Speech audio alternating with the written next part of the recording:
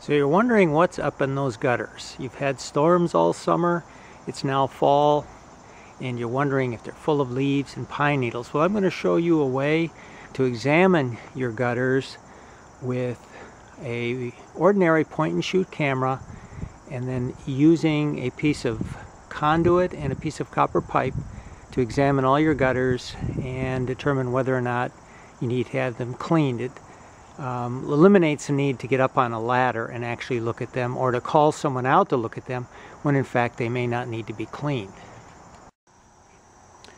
So to make this device and this contraption, you'll need a point and shoot camera.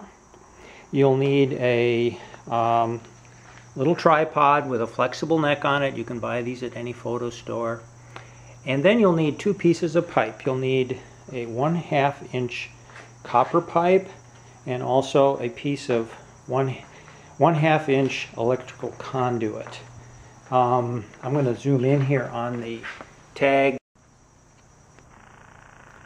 And here's the conduit. It's 1/2 inch. Interestingly enough, a copper pipe will fit into the conduit. And so they can be bound together like this. Drive the copper pipe into the conduit about 1 inch if you can. A vise is very helpful to do this, but get a good firm connection between the two of them. In terms of the camera connection,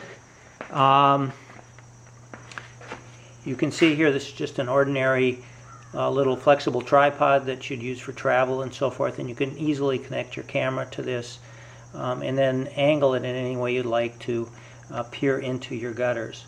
So again, copper pipe, conduit, at least 10 feet of each. You can buy these at a hardware store. It's a little longer, it really doesn't matter.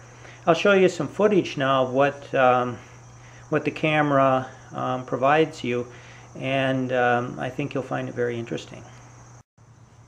Also, the camera should have a movie recording capability. The only other way you could do it if it didn't have this would be to have a remote to the camera, which is not usually found with point and shoot. So it's good if you can record a movie with it, obviously. That's pretty essential. So make sure your camera does have that functionality.